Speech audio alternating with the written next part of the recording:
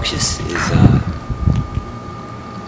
I don't know, like we're basically a really high energy band. it's a collection of people who have played their instruments for a long time, seasoned professionals and absolute amateurs. We really drive on like the inspiration that the audience gives us in order to be able to do the jamming that we do together. And it kind of grew out of playing with the Kensington Horns. It was Richard Underhill threw together this horn band for playing Pedestrian Sundays in Kensington and playing for all the street festivals and the Festival of Lights and all these things. And it was a really wonderful thing where you've got beginners and pros playing together, and there's an energy that comes out of that. That's I don't know how to describe it really, other than rambunctious.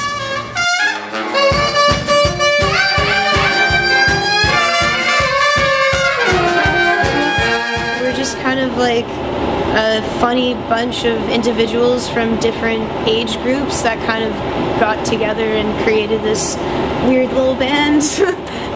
But at the end of the festival every Sunday in Kensington, there would always be a jam with whatever musicians were around. You'd get people from different, punk rock band and a country band and jazz players and all these people jamming together. And it was just so much fun when we would just one chord, make it up as we go. And that way everybody's included. So when something is simple enough, then everybody can get on it. And I think that's what Rambuntious is about.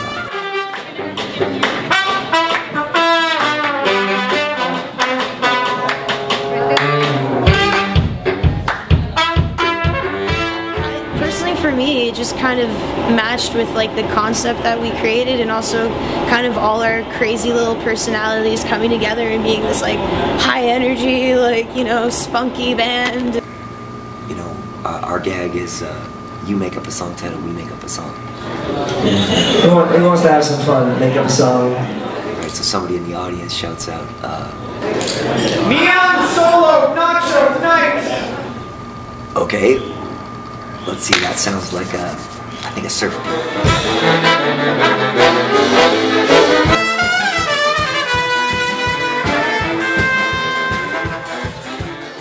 She's, I think, 20 years old now. She was 16 when I started working with her with the punk rock band, and then joined the band, and she's just learning as we go.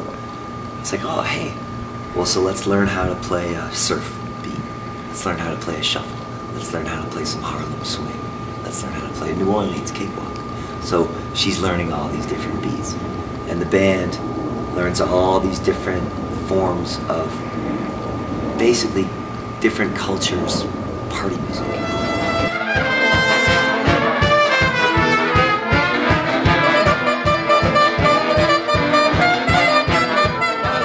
Just the fact alone that we have the whole thing like you make up a song and then we make it, just with that alone, it's like we need you in order for us to even be able to like do anything really.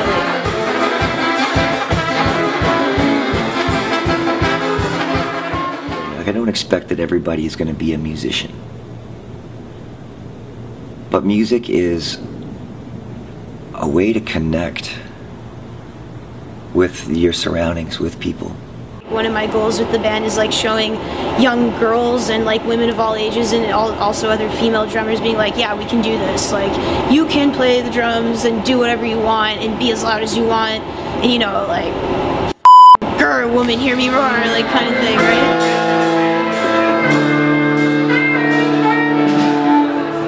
Context is everything, and that's where the education for the audience comes in.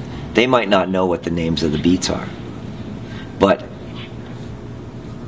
because we're in a world music festival, or we're at a bar or a restaurant standing on the bar playing, or we're at a house party or an after hours or at a street festival, and they hear swing music, they're already up dancing anyway.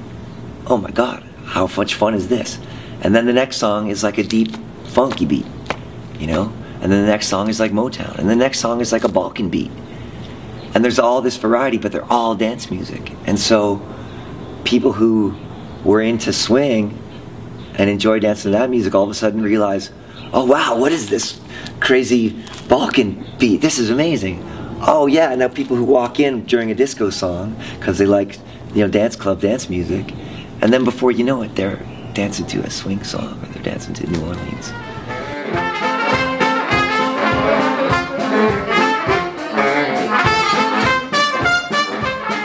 We get like a whole range of not only like different groups of people, but like different age groups. Like it goes from like, you know, little kids really like our band to like, you know, older adults and things like that, and it kind of just ranges all over the place, kind of like we do.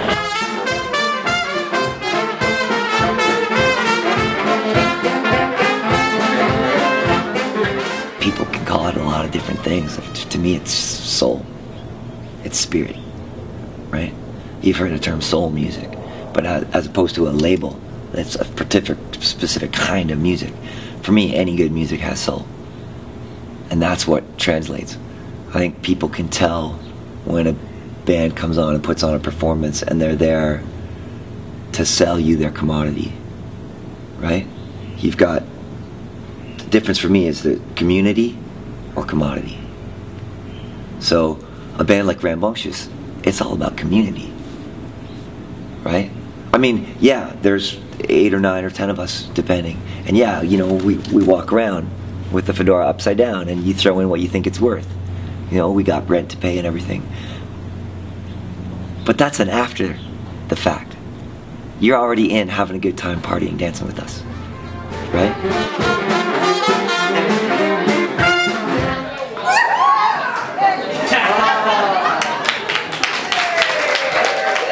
Certainly make people take their clothes off at a like drop of a hat, usually if the music's right, or like make people just do crazy wild things that normally they wouldn't do. Like that's one big thing I've noticed throughout my years. It's necessary. Music isn't just, it's not a luxury item. When somebody gets killed on a bicycle and they have a little ghost bike ceremony, you know, and a bunch of people on their bikes go for a ride, and I come with my trumpet and I play and I improvise a requiem. It's powerful, and it helps people deal with grief and sorrow. And when I play, you know, with another band, I do a lot of weddings, and if I play La Vie en Rose for a first dance for a bride and groom, and all the aunties and uncles have tears in their eyes, and this moment goes from being a whatever moment to a sublime moment because the music, right? The music for celebrating, music for sorrow, music for getting to know your neighbor. It's essential.